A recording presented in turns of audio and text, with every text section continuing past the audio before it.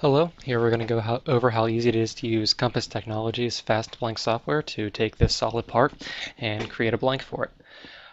The whole software is wizard-based, so you'll just constantly be prompted in the bottom left corner here of what the next step to take. Makes it a very straightforward and simple process.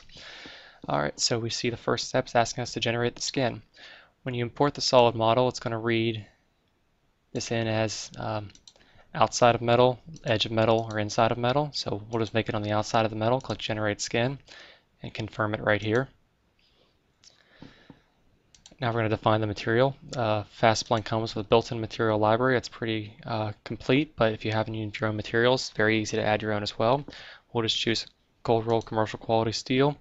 And the material thickness right here was read in from the original part. So if you have a solid part, you don't have to worry about that. Hit OK. The next thing we're going to do is generate the mesh. Before we do that, however, I'm going to fill in these holes here so they'll be taken out of the mathematical calculation. Just hit the Fill Holes button and then click along the part. Hit OK, and then you'll see when we generate the mesh here, I'll just leave the default mesh size values. These are typically correct from the software calculates it for you. And then when I look at the mesh here, all the holes have been filled in, so that's good. And next we're going to define the punch direction. You have three options here. You can do it normal to a surface, automatically, or manually with your own inputs. I'm going to do it normal to this face right here. So you can just click along the part, and actually you can put normal to whatever face you want. I'll leave it here, and if you click the Preview Undercut button, you can preview the undercuts right here. A little easier to see this way. And then hit OK. Next you can define the forming process. You can choose between either a form or a draw. If you're going to be drawing the metal like you will in this part, I'm just going to leave it as draw. And then next just step is to solve the part.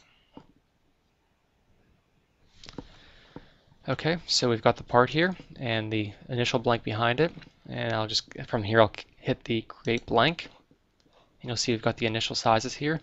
Only step left here is I'm going to, if you zoom in, you can see it's got some jagged edges, which I'll get rid of those by hitting the smoothing button. These defaults are also pretty much okay. It's just going to smooth out, create arcs between the jagged lines. And then from here, the blank is ready to be exported. If you just right click down here on the tree and hit the export button, you can then choose a file name for your blank and save it out as an outline or a surface as either an IGES or a DXF file. And that's how easy it is to use FastBlank from Compass Technologies to create blanks for your parts. Thank you.